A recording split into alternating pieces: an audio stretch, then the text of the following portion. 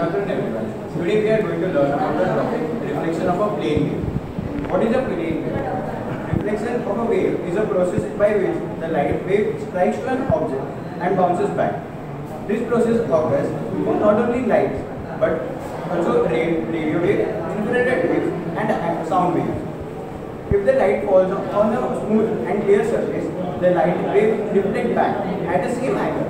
But if it reflects on it reflects at the same angle, but the light reflects back from the surface of a mirror or in a specular reflection.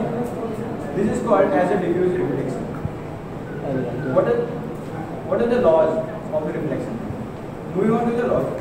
Laws of reflection describe the behavior of light wave when it strikes to a surface.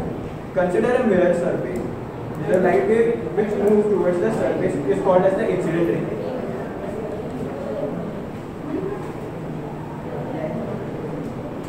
The following is a plane surface.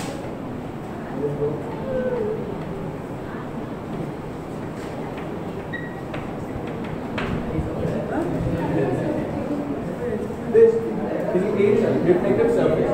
The angle of incidence is given by this. Reflected ray.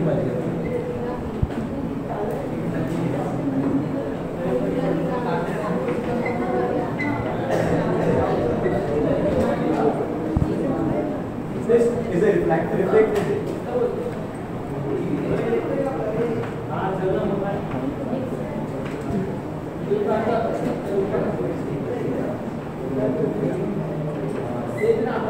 Incident ray I is given by theta and a reflected ray R is given by alpha.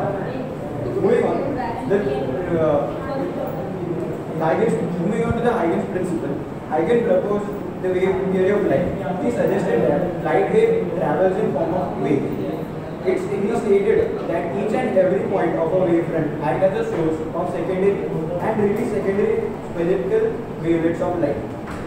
The secondary wavelet transmits the velocity of light in the same medium. A wavefront is a real or imaginary surface where the phase of oscillation is same.